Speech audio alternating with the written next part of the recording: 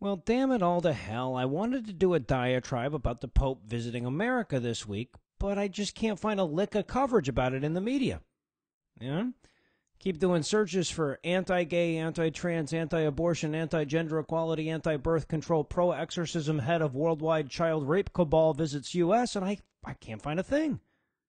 And then, I started figuring, well, maybe it's just that the liberal sites aren't covering it.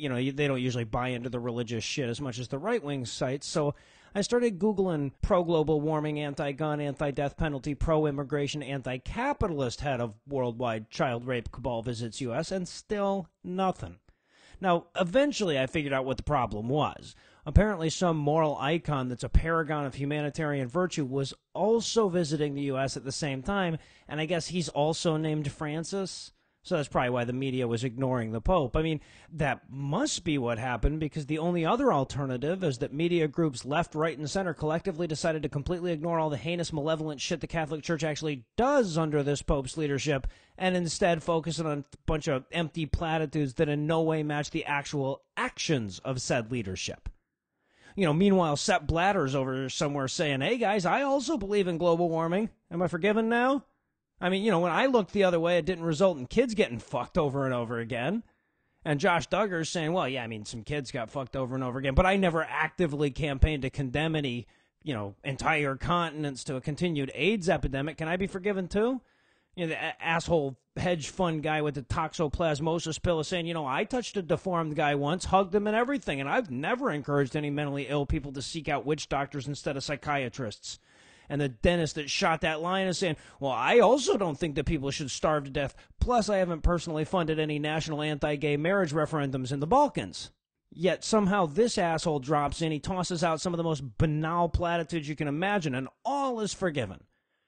The U.S. media becomes a fucking special ed teacher, praising him for thinking humans should live, and refugees should have homes, and hungry people should have food, and political parties should just work together. He has the exact same talking points as a fourth grader in a beauty pageant, and yet even the progressive media is patting him on the back for using the potty like a big boy.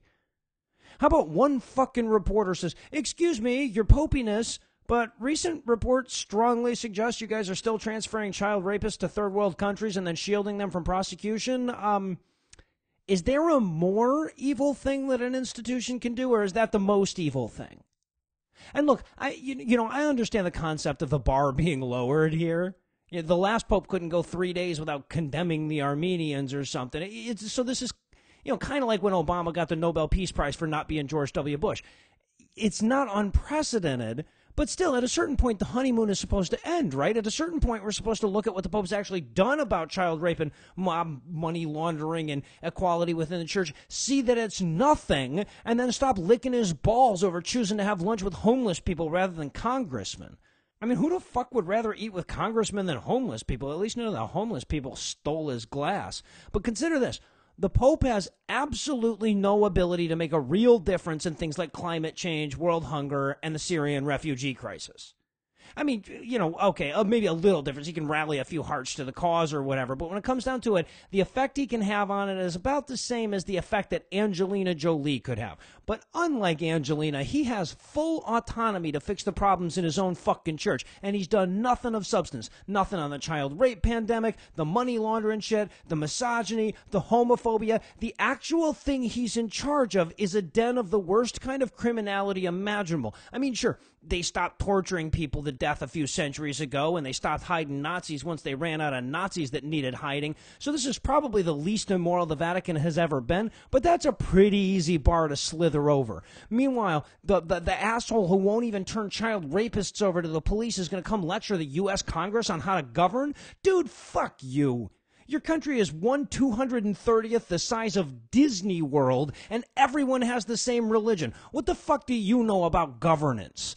Our Congress is dysfunctional, sure, but at least we arrest people who fuck children. So what we have here is yet another way that religion gets in the way of an honest national dialogue. If the Pope was a leader of a real country that, didn't allow women to govern, opposed the rights of gays, demonized birth control, laundered money for mobsters, and kept sending out ambassadors that fucked kids and then holding them back and refusing to extradite them, no one in this country would give the slightest pity fuck about his views on climate change.